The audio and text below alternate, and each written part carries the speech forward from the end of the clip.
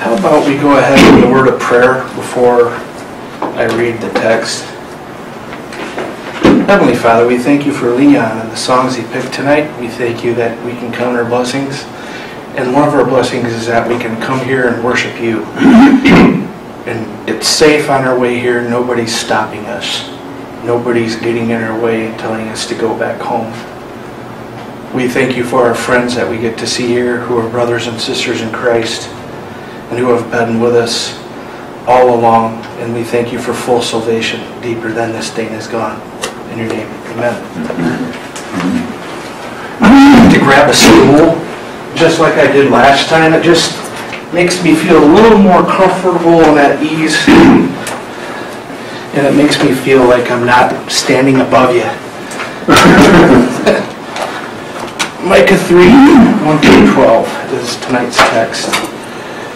Micah 3, 1 through 12. And before I read, Micah's a minor prophet, we know that, but he lived in Israel in a time when Israel's people were being ripped apart, were being taken and used for building projects that Israel did. And not many people in the nation, whether it was the rich, powerful kings or the rich, powerful religious elite, they didn't care about the plight of the people. That's just a little bit of the story of Micah and why he was called by God to come to ministry. Listen, you leaders of Jacob, you rulers of the house of Israel, should you not know justice? You who hate good and love evil, who tear the skin from my people and the flesh from their bones, who eat my people's flesh, strip off their skin, and break their bones in pieces, who chop them up like meat for the pan, like flesh for the pot. Then they will cry out to the Lord, but he will not answer them. At that time he will hide his face from them because of the evil they have done. This is what the Lord says. As for the prophets who lead my people astray, if one feeds them, they proclaim peace. If he does not, they prepare to wage war against him. Therefore night will come over you without visions, and darkness without divination. The sun will set for the prophets, and the day will go dark before them. The seers will be ashamed, and the diviners disgraced. They will all cover their faces because there is no answer from God. But as for me, I am filled with power, with the Spirit of the Lord, and with justice and might to proclaim and declare to Jacob his transgression, to Israel his sin. Hear this, you leaders of the house of Jacob, you rulers of the house of Israel, who despise justice and distort all that is right, who build Zion with bloodshed and Jerusalem with wickedness. Her leaders judge for a bribe, her priests teach for a price, and her prophets tell fortunes for money. Yet they lean upon the Lord and say, is not the Lord among us? No disaster will come upon us. Therefore, because of you, Zion will be plowed like a field. Jerusalem will become a heap of rubble. The temple hill, a mound overgrown with thickets. This is the word of the Lord. Thanks be to God. No one in American history has more eloquently addressed the idea and need for justice than Reverend Dr. Martin Luther King Jr. Dr. King was a preacher and civil rights leader. In Montgomery, Alabama, he said to 5,000 people in the sweltering heat, there comes a time, my friends, when people get tired of being trampled over by the iron feet of oppression. There comes a time, my friends, when people get tired of being plunged across the abyss of humiliation, where they experience the bleakness of nagging despair. There comes a time when people get tired of being pushed out of the glittering sunlight of life's July and left standing among the piercing chill of an alpine November. There comes a time. With his voice, Dr. King prophetically discredited the lie of white supremacy, liberating the children of former slaves and former slave owners to really live into what it means to be God's children and coming to Him through God's reconciling justice.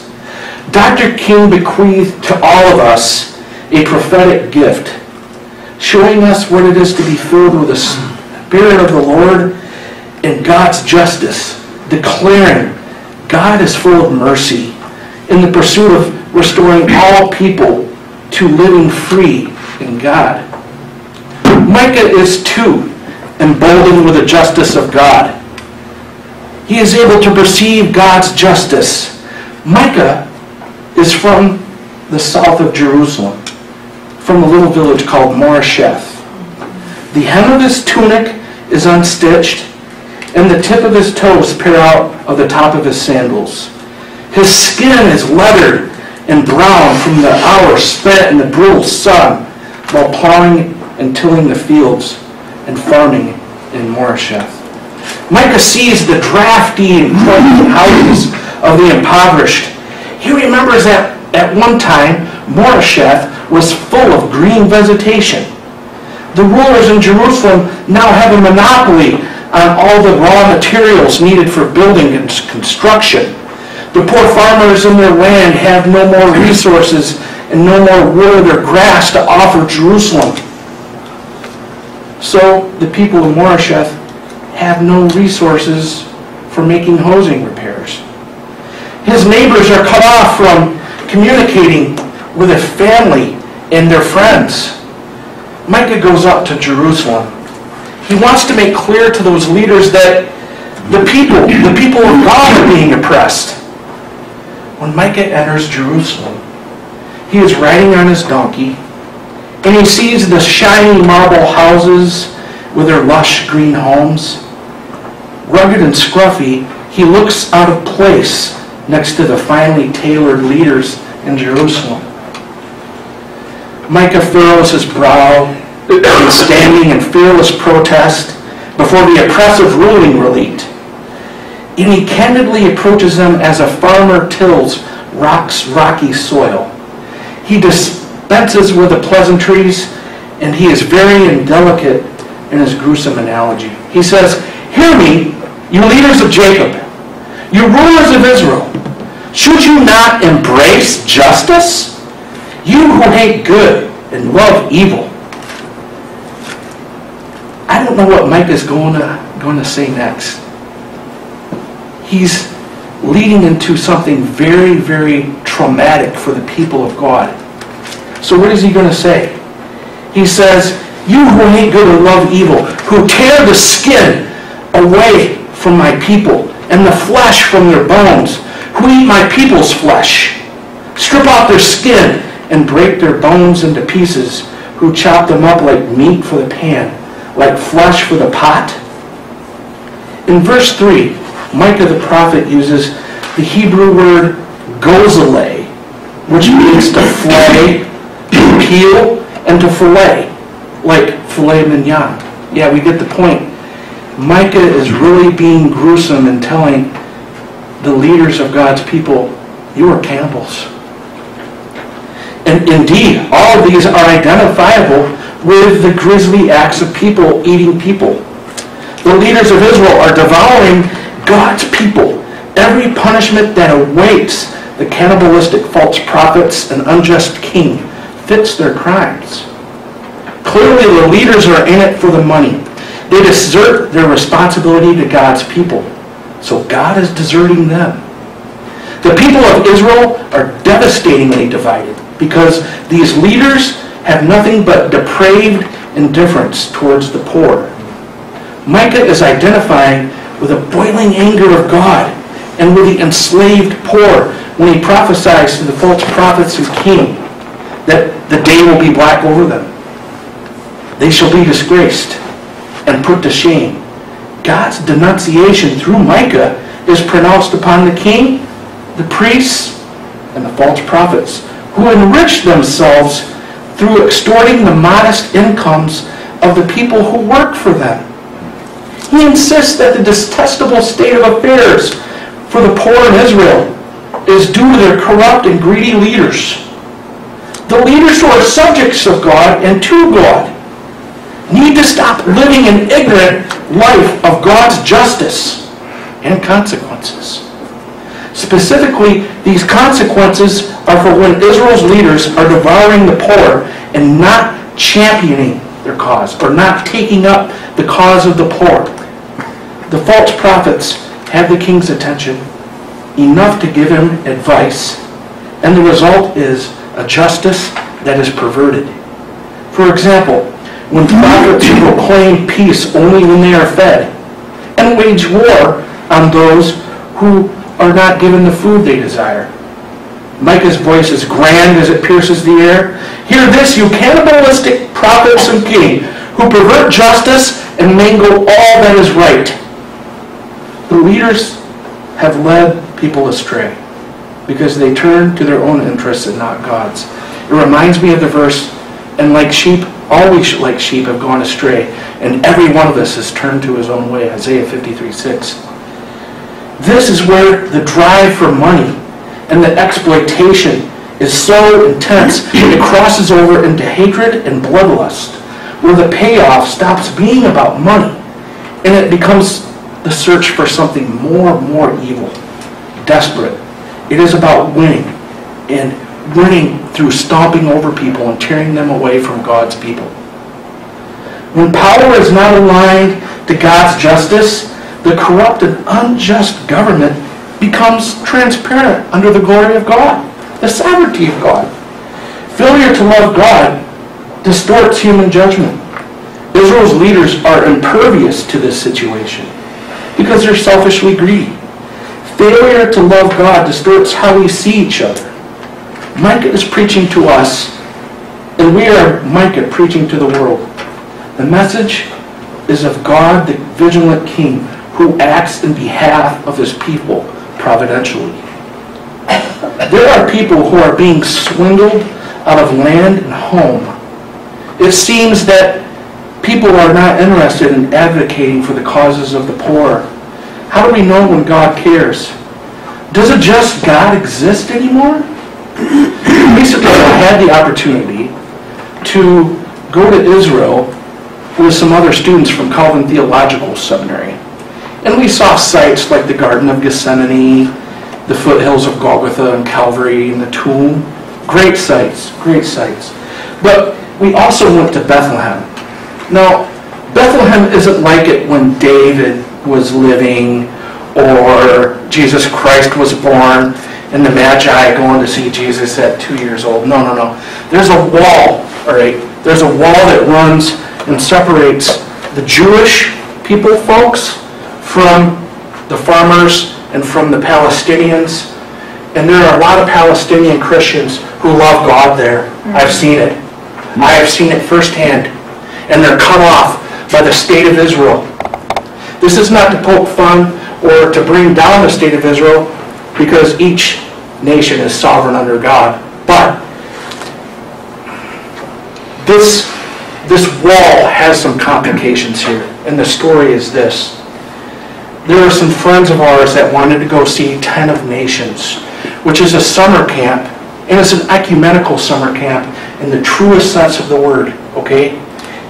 Palestinian Christians from all faith and creeds who say the Apostles' Creed but worship in an Eastern Orthodox church or Pentecostal church or a CRC church. There are some small Reformed churches, Presbyterian churches. So what I'm saying is this family is Christian, and the state of Israel had put concrete blocks on the driveway. And when we were coming in our tour bus, there was an ambulance winding its way up the road, the driveway, but there were concrete blocks with steel bars in front. That means, and it's a mile drive up that driveway. That means the EMTs, the ambulance workers, had to walk up the driveway with us to the family. And they're the Nassars. They have a website, and where we ended up is at Tent of Nations. They also have a website under there if you want to Google it later. where it gives their story of their journey. And what the state of Israel will do, after we got up there, we saw rocks painted colorfully with bright colors, very warming colors and inviting, hospitable colors, with verses about how to live among each other with exploitation.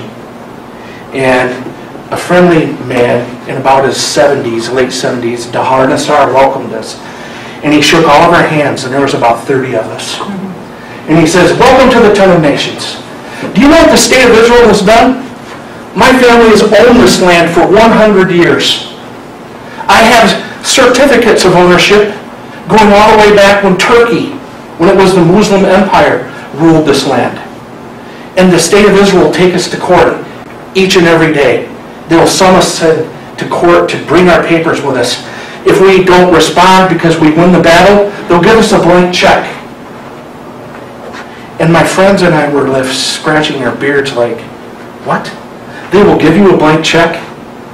And we were asking, is this for 1,000? Is it for 2,000 American? No, this is for any amount American I want to write in. And they will move us with visas and passports.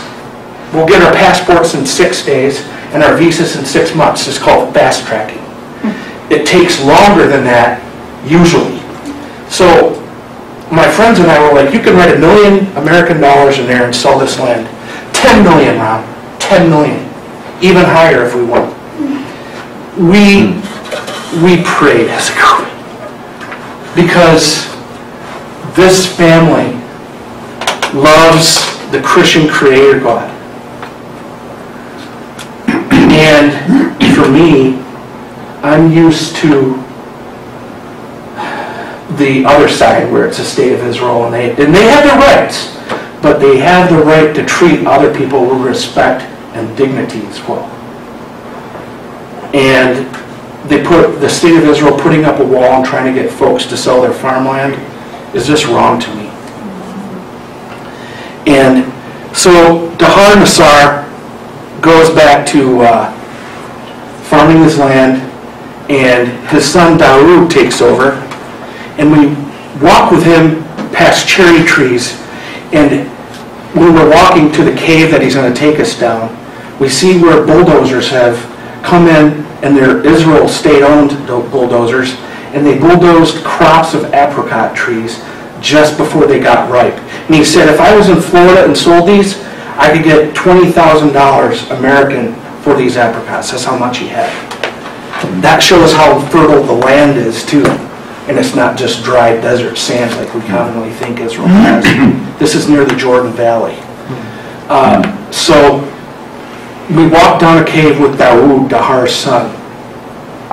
And it's dark. There's not many lights because they have to fuel. They only have solar energy. They don't get a running supply of water, fresh water from the government, so they can only take a shower when they can. And before us, though, was a big table, kind of like in the elders' room. And there were urns of hot tea and cups waiting for us. And it was kind of cold that day. So we listened to Daoud share about how he came to America and learned American constitutional government law. And he's prepared now better for his family to defend his land. But he wants to do it peaceably. He said the difference between my family and American people, like in Texas who want to defend their land, I don't pull guns on people here. Because they would shoot. What's the point? What's the point? And I was thinking of Micah. You know, those who wage war. Those who wage war. But this family, they had so much about the peace of God about them that I wondered if it could ever take root in a church there and in a bigger church outside of the family. But in that troubling midst, he shared with us about how he loves God. About how he loves Jesus, because Jesus is the one who gave himself for the hurting and for the poor and for the people of Israel. And also not for people in just America, but for people in Israel, people like him. And Micah is filled with that same spirit, Micah 3:8 says. Micah is filled with that same spirit and justice of the Lord to champion the cause of the poor. Micah's hope in God's justice defines what it means to be a person of faith. He is filled with the justice of God and the Spirit of the Lord. So see him stand out against the backdrop of wrongdoing of the cannibal false prophets and kings in Jerusalem. He cries out his vision to God's people. But as for me, I am filled with the power and the Spirit of the Lord, and with justice and might to declare to Israel his transgression, Israel his sin.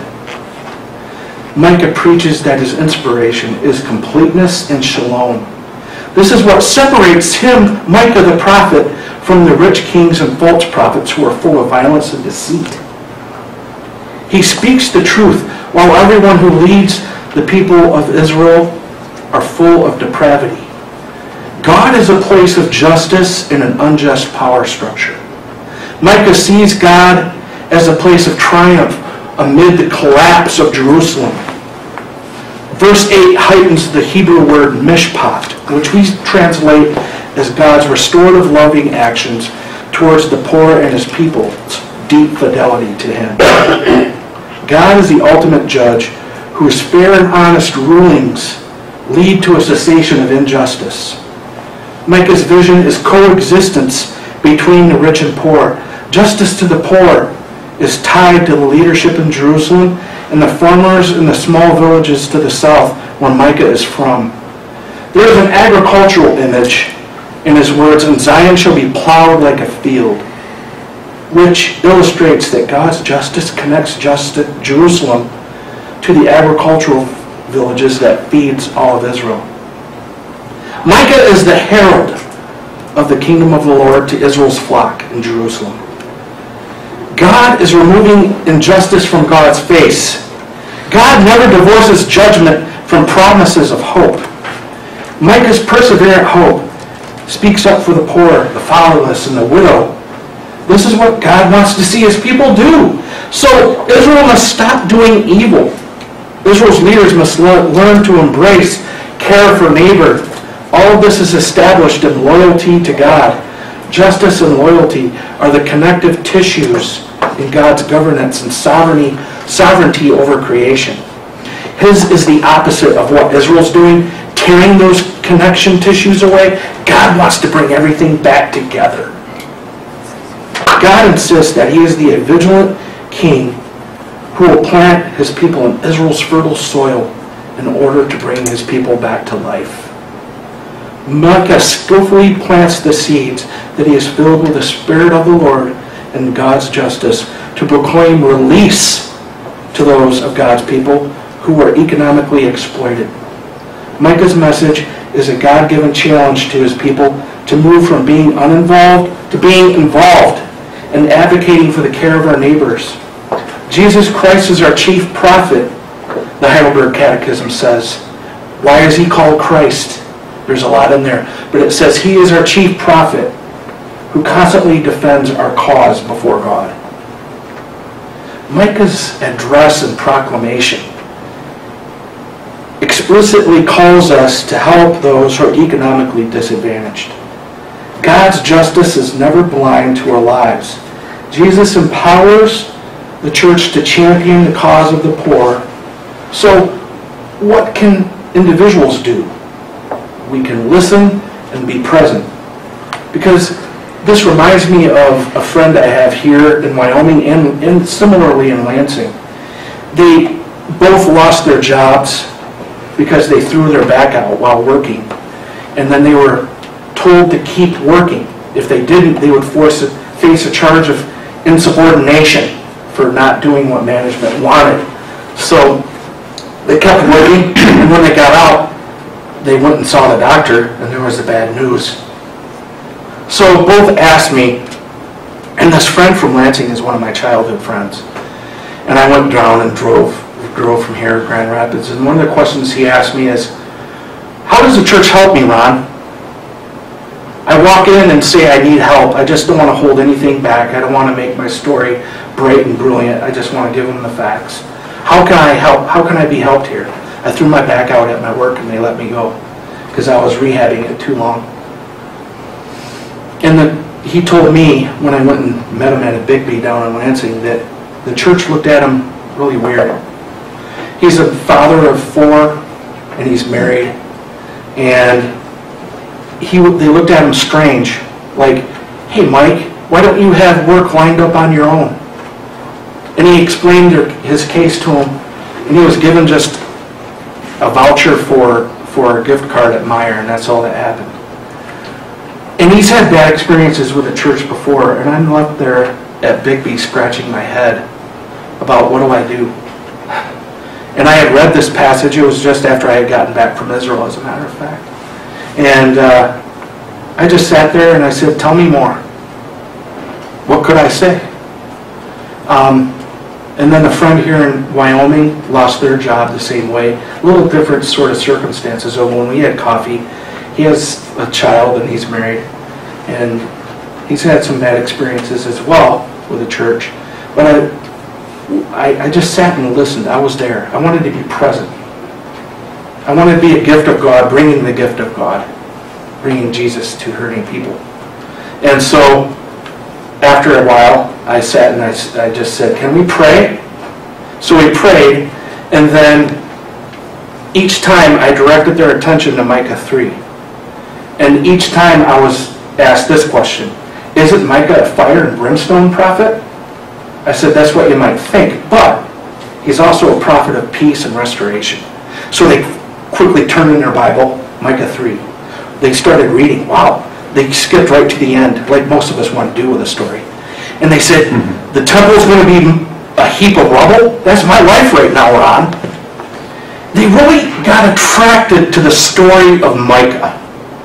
Because then, I know this sermon isn't on it, but in Micah 6:8, it says, "What does the Lord God require of me? And that is to walk humbly with your God, love justice, and seek peace." They said, "This guy is not a fire and brimstone prophet. He understands where I want to be. Peace. My children want peace, a stocked refrigerator, cabinet." So they went, and each time I've followed up with them actually. They are seeking a church where they can get help, and the friend in Lansing has actually sought a church and found one. And praise God, the church is not sending him away empty-handed with a voucher. Even though he had a gift card at Meijer, he still felt empty-handed because he had physical needs, emotional needs, mental needs. So did his kids. He wanted to be a responsible dad. Who doesn't? But he also had spiritual needs. Micah helped him find that. And so what does this passage teach us today? For today, it teaches me that God really, really cares about people. He wants us to help people. Like we heard this morning about George Heath and some other folks who have the gifts of help. You know, that's all I did. I bought my friends coffee and I helped them through Micah, or the Holy Spirit did, but used me to help them. To find a church and not leave, not to give up on it when they feel like they're empty-handed and left out. And all they want to do is work, their backs are better. Who doesn't want to work, right? So they needed truth with love, and they needed justice. They needed to know God still cares. A just God doesn't mean, it means, let me take you and see where you're at right now. And that's what Micah shares, and so that's what I wanted to share today. And thanks for letting me share. We also see that Jesus is the place of this. Jesus Christ, that's the only way I could tie it together with my friends. And that's why I'm tying it together tonight. Jesus Christ is the place of ministry to people who are hurting. And imagine if we didn't have a coffee spot or other places around us to do that. That's pretty amazing that Calvary has that here. I've said it before, but I'll say it one more time, that God's grace is here because I can definitely bring my friends here and they would feel safe to talk to me just about anything they wanted to. So let's pray. Heavenly Father, we thank you for the prophet Micah, who we often hear about. I mean, Micah's a name that might be around the church or outside of here. Some of our friends might have that name, but we really don't understand what this book is about, but it can work wonders of grace for people who are hurting and feel detached and ripped away from a job, from money, from being there for their family. That's all they want that money for. They don't want it for anything else, just to make ends meet. We thank you for the message of hope and the message of justice tonight. We thank you for the day tomorrow where we can start to live this out. In your name, amen.